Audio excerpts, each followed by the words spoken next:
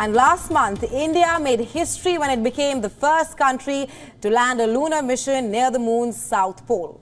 And soon after its success, which the entire world saw, India Space Research Organization launched country's most ambitious solar mission.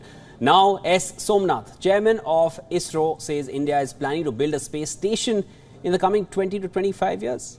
Well, in an interview with China Global Television Network in Baku, the ISRO chief stated that this will help build a scientific spirit in the country and will also help scientists understand the universe. Not only this, importantly, it will also create the right type of talent pool to keep this work going.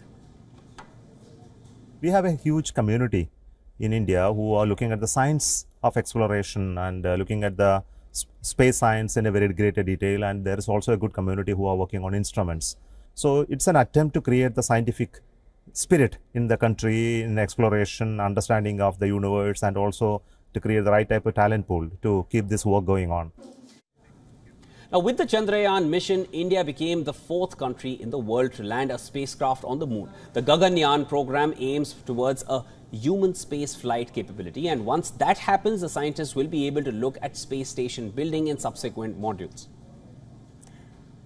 Will not have the manned flight capability, and this is a program which we are working on. So our Gaganyaan program is towards human space flight capability to space, and once that happens, we will be able to look at space station building in subsequent modules.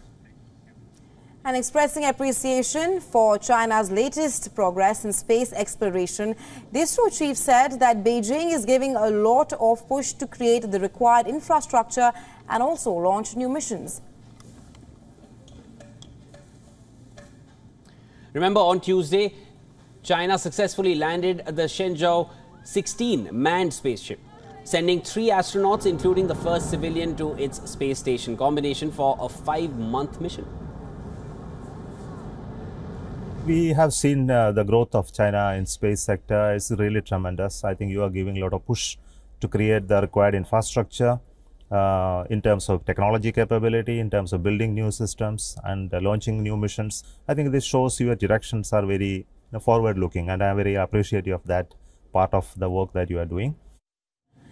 Well, the ISRO chief believes that the space sector in both India and China counts on the markets, and experts will now have to take a look at how this can be utilized for the benefit of all.